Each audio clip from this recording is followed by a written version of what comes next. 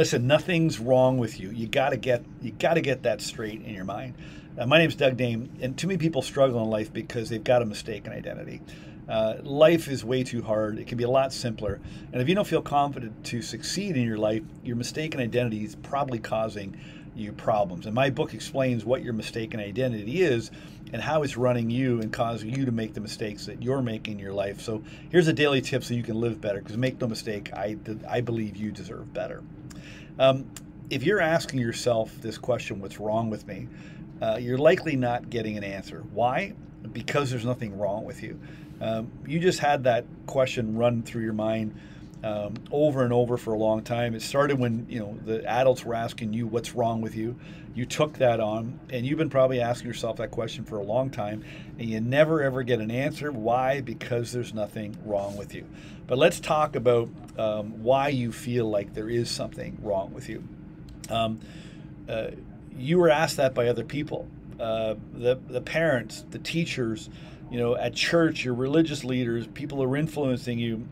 They kept asking you what's wrong with you, and you thought they must be right and you must be wrong. And the reason they were asking you what's wrong with you is because you weren't doing what was right, according to them, according to their rules, values, beliefs, bias, prejudice, conditioning, all that stuff. Their judgment of you was causing them to say, what the hell's wrong with you?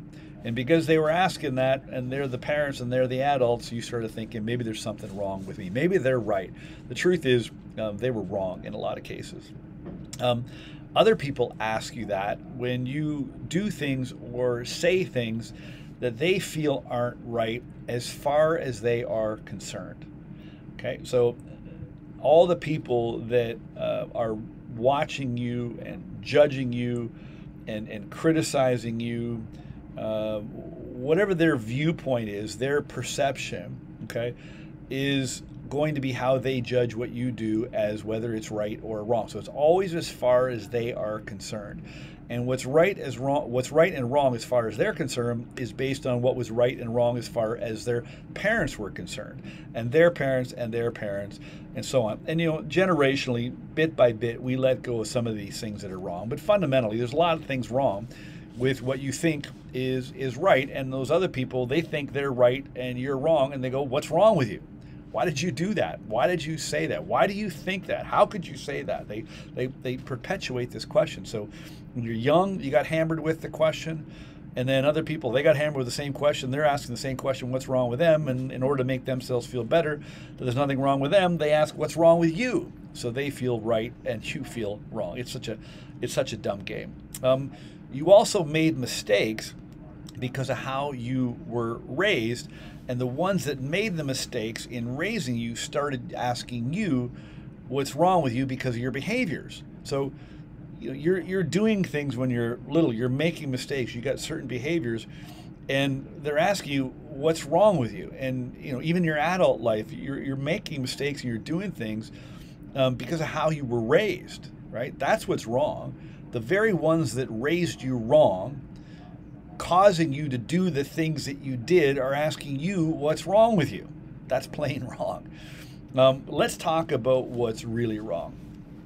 It's wrong that parents aren't taught properly how to parent. It's wrong that your parents screwed it up, and now you're just trying to get it right. But listen, your parents did the best that they could, I presume, in most cases. That's not true in every case. Some parents are doing a terrible job, and they're aware of it, or they don't really care they're doing a terrible job.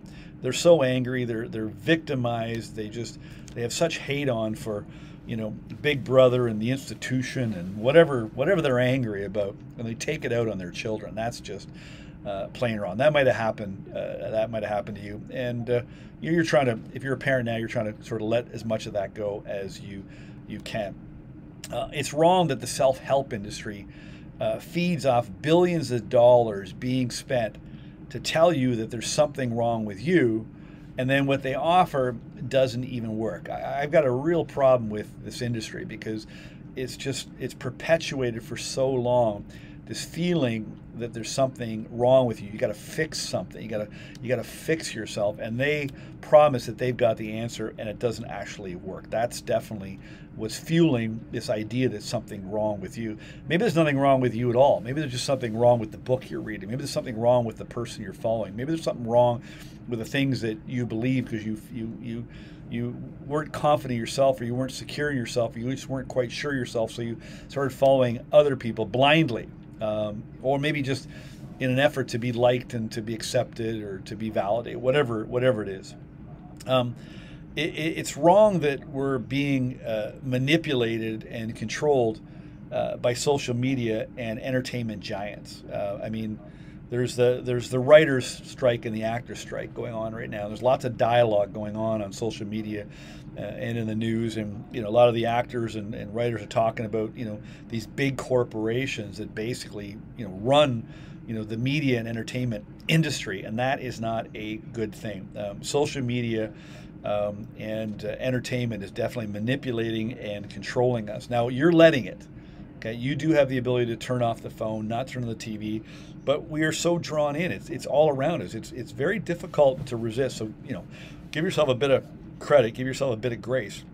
Don't give yourself too hard of a time that you are being manipulated and controlled. You have the ability to control your own thinking. It does take a decision to do that. It does take some practice. It is a habit you have to form.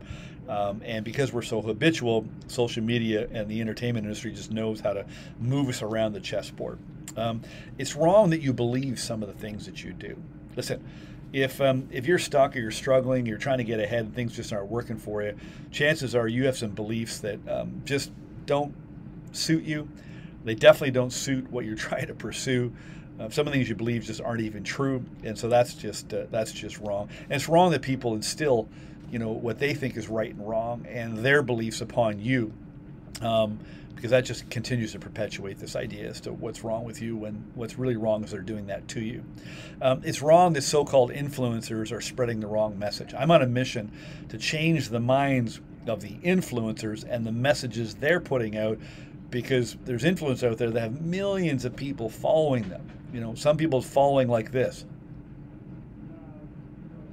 Literally your jaw hanging open, your eyes fixed on a screen, and you're scrolling. You're just drifting through social media, and you're being influenced by what people say and do. It's this herd mentality. And the bottom line, it's wrong that you don't feel good about yourself because you're comparing yourself when you go on to social media onto your phone. And so I just think it's plain wrong that you're afraid to be yourself.